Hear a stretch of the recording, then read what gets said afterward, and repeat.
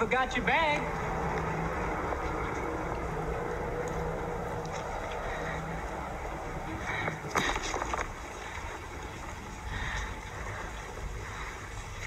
I'm lost.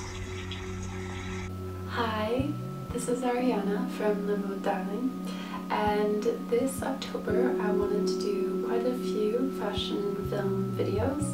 I wanted to focus on costumes and characters that would be easy to replicate for this upcoming Halloween, if we can celebrate Halloween this year.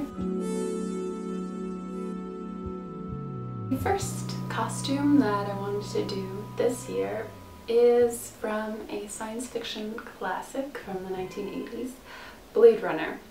And so I wanted to focus on the costume, or one of the costumes for Pris. She is a replicant in the movie. So, a little background about the movie. This movie is based in a post-apocalyptic futuristic world, which was actually in 2019, so now in the past, at the time in the future. And it is based in Los Angeles, where most humans have left, not just Los Angeles but the world, to go to other worlds. And so now there's just a lot of very poor humans left on the world. So one of these humans who's left on Earth is a cop named Deckard, and he is tasked with killing a bunch of replicants who have somehow made it back to Earth, even though they're supposed to be, well, on another planet. And one of these replicants is Pris. Replicants are basically androids. Pris's model is basically a quote-unquote pleasure model, so she's basically a sex slave. That adds an interesting dynamic to the character herself, but also, more importantly, her costumes. Today, I want to focus on one costume of hers, which is very much iconic, and I actually remember seeing back in the day on lookbook.new. I don't know if anybody knows what that is, but I used to be obsessed with it back in high school. Anyway, I saw somebody do a Halloween costume of her, also based off of this outfit, and that's also kind of what inspired me to do the series 10 years ago, which is also kind of what inspired me to talk about Pris, because I just really loved this costume and I liked how adaptable it was.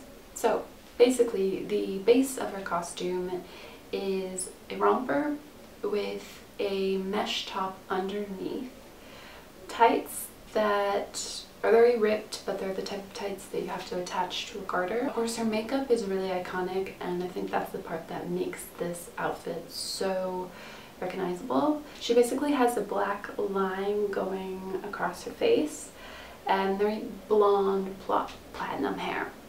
The costume designers of Blade Runner, Michael Kaplan and Charles Node, basically wanted to have Pris's costumes be influenced by the 1980s punk scene that was currently happening in 1982 when this film came out, but also prior to when they were creating the costumes. And with punk, there's very much a strong sense of rebellion against all types of establishments, whether it was the government, familial, or societal. And this makes sense for somebody like Pris, who obviously does not benefit from this society, so she rebels along with a group of other replicants to go to Earth where maybe they can be free. Also very much against the government because, well, she's going against it. So it's an interesting comparison of 1980s punk and a film that very much has characters who are really going against and rebelling the establishment. I feel like Pris's character's outfit also very much looks like a stereotypical cliched prostitute with the tights and, well, this is a romper, but short skirts. So it also kind of brings back her identity, which as an android is kind of her only identity. So very much brings back the base of who she is. While she doesn't have that much screen time on the film, it's obviously clear that she wants to have more and not just be that and not just be a slave. So she and the others are rebelling against it. Pris is kind of a badass, and so why not dress up like her? She is a very rebellious person, not only in how she dresses but in her actions, and well, why not be somebody like that for Halloween? For my costume, I wanted to keep it as close as possible to what the film is. I really wanted to use only things from my wardrobe because I wanted to make it as accessible for everybody as possible.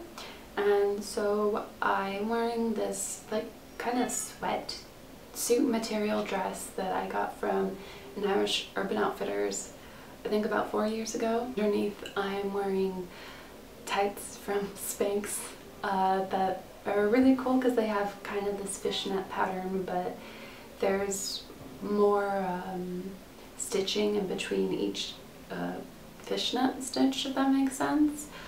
Along with that, I'm wearing vintage cowboy boots that I've had for the better part of a decade. And for the makeup, of course, I had to do that. I had to do the black line. So I hope that you liked this video.